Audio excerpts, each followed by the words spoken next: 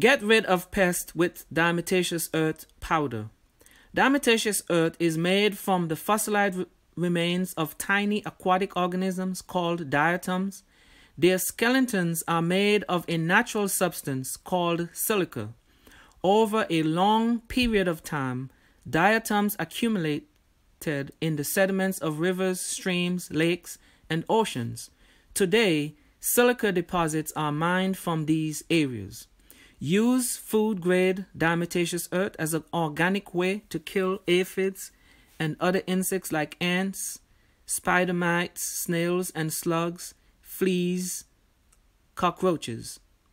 Diatomaceous earth causes insects to dry out and die by absorbing the oils and fats from the insect's exoskeletons, cuticle.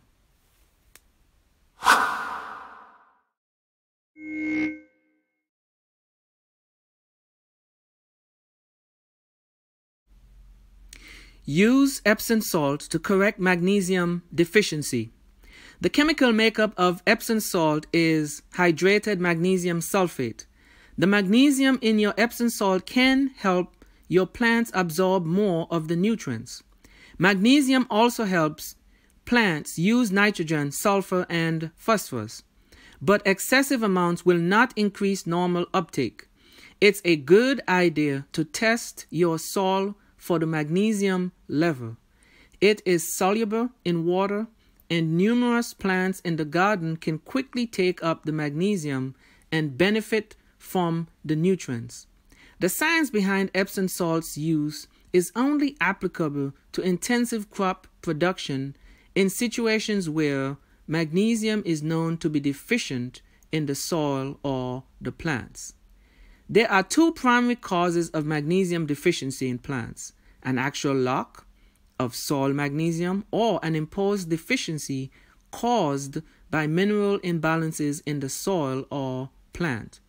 Magnesium deficiencies most commonly occur in soils described as light, sandy, or acidic, though occasionally clay soils under intensive production can show magnesium deficiency as well. Magnesium is a physical part of the chlorophyll molecule. A lack of magnesium will cause a corresponding reduction in chlorophyll production, leading to leaf chlorosis, often used as an indicator of magnesium deficiency. Epsom salts added to adequately fertilized plants will not increase chlorophyll production for that plant. So in terms of application for the rose garden, sprinkle 1/3 cup granules or diluted solution around the base of your rose plant in the spring with new emerging growth. Apply 1/3 cup granules or diluted solutions in the fall. In your garden beds, spread 1 cup of Epsom salt for every 100 square feet, or dilute 1 tablespoon of Epsom salt with 1 gallon of warm water. Another option is to add 1 tablespoon directly to the roots and soak well. My soil test results from the University of Georgia Extension showed deficiencies in potassium, phosphorus, and magnesium in the hoop house. Today I will be irrigating with some dissolved Epsom salt. So what I did, I dissolved 1 cup of the Epsom salt with warm water. I mixed the solution in a 33-gallon container filled with the water. I added now some option outside of the Epsom salt is you could add some lime, dolomite lime, which also has magnesium and calcium in it. The recommendation is to add the dolomite limestone. That should add before planting, and that should also satisfy the lime recommendation and provide the needed magnesium. The soil had a pH of 5.4, and so that indicate acidic. The limestone will assist in raising the pH.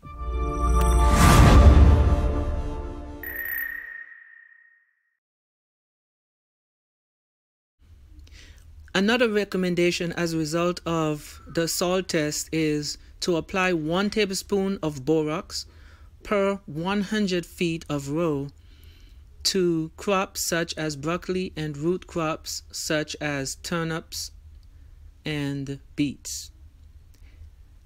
There are many ways to use the borax as a fertilizer.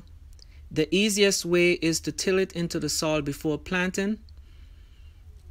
One of the specifications provided is to mix the borax thoroughly with approximately 1 quart of soil in a container and then use the mixture along the row. The boron in boric acid is a nutrient needed in minimal quantities by plants. Another option is to mix 1 tablespoon of borax with 1 gallon of water and sprinkle 1 ounce of solution around each plant's root.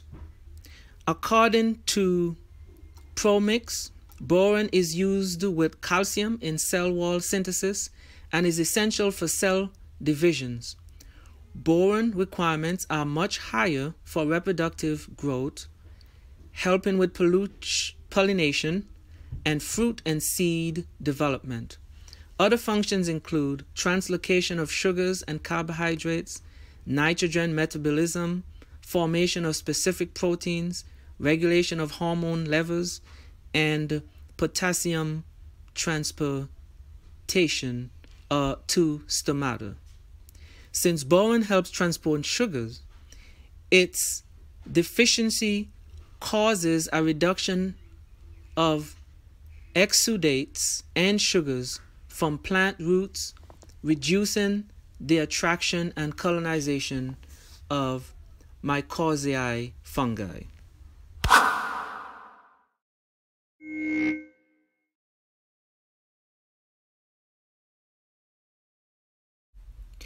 Nothing should go to waste, and fallen leaves are no exception.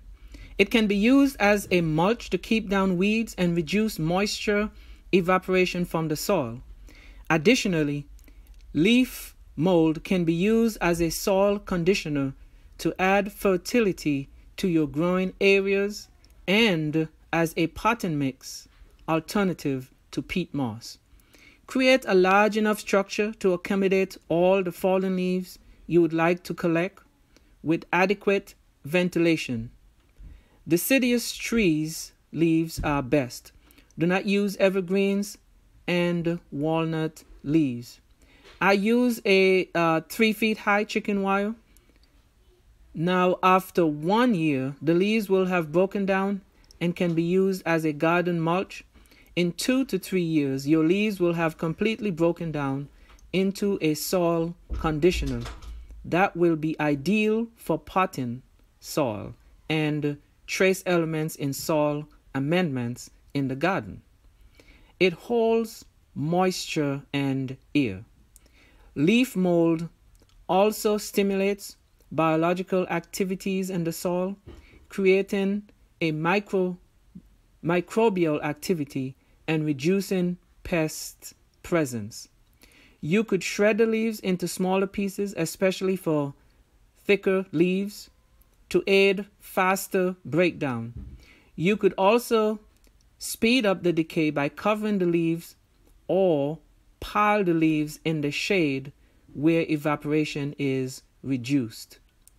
Adding nitrogen-rich materials such as vegetable scraps, coffee grounds, and grass clippings also allow for faster breakdown.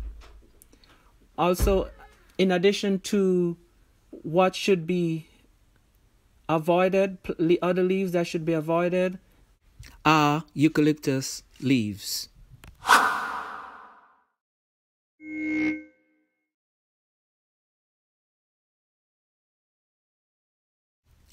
A tarp cover helps to provide cost-effective protection for your greenhouse structures from rain, snow, debris, and other elements.